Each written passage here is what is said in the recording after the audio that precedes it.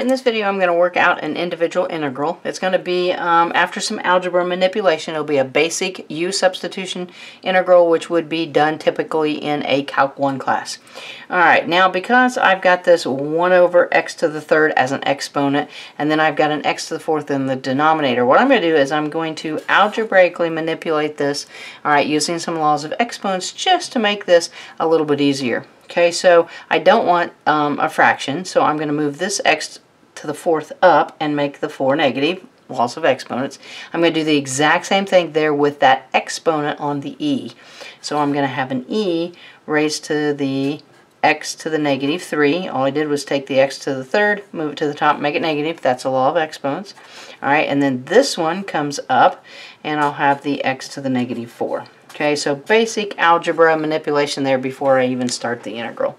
Alright, now at this point I've got to pick my u, make a decision for what my u is going to be.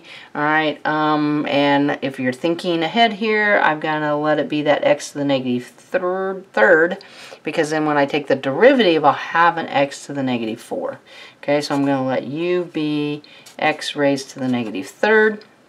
And then when I take the derivative of both sides, over here, then I'll have a negative 3x to the negative 4 dx. And that's what I want since I've got that x to the negative 4 sitting there. I'm going to go ahead and solve all the way down for dx. So I'll have a du over a negative 3x to the negative 4. Okay, and then I'm going to come up and I'm going to start doing some substituting. Okay, I'm going to have the integral. Alright, I let u be that x to the negative third, so I'm going to write this as an e to the u. Alright, I'm going to keep the x to the negative 4. Alright, this dx, I'm going to replace with what it equals, so then I'm going to have a du over a negative 3x to the negative 4. Alright, hopefully then that lets you see that those x to the negative 4s can cross out really easily. Alright, I've got that imaginary 1 in the front right there, so I can pull out a negative 1/3.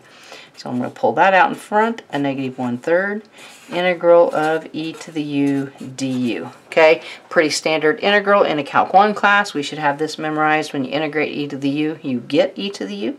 So then I'm going to have a negative 1/3 e to the u plus c.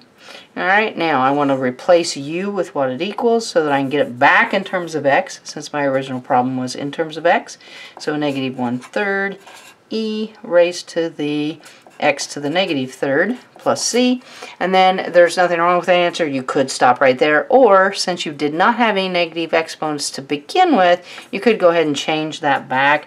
So you've got a negative 1/3 e raised to the 1 over x to the third plus c. Alright, both of those are equivalent answers. Just depends on if you want to make it kind of look like what you originally started with. Definitely a straightforward u-substitution integral with just a little algebra manipulation to make it easier, but typically found in a Calc 1 class. Definitely thanks for watching. If the videos are helping, please share with your friends, and don't forget to give me a thumbs up whenever possible. Thanks.